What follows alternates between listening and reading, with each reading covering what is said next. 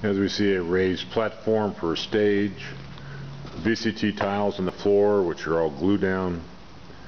We have 14 and 16 foot high ceilings throughout. We have a deteriorated wood floor that should come up. That wall straight ahead is the back side of the restrooms. We have the top of the stairs on half the glass. The other half of the glass here is captured floor space. Should not be a problem to use that.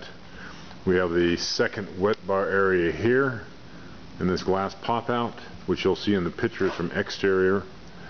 We have the outside decks, a lot of outside deck, probably 1,500 feet, 2,000 square feet of outside deck. We have stairways to the side of the building and stairways to the back of the building that are all accessible from the back parking lot. We have a second wet bar area on the east side of the space. This has got wet bar hookups and plumbing hookups throughout the wall. And then you go into the back of the space, we have what was the kitchen area. Kitchen area is now just empty. There is a walk-in cooler behind this wall and an ice machine in this area here. And then we go into the back room here. There's a private kitchen restroom in here and a private sink in here. All these are storage rooms.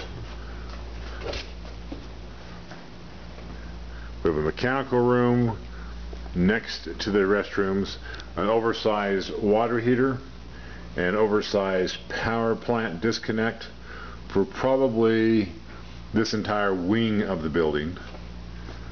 We have a mop sink in here, and we have some old garbage for the soda dispenser.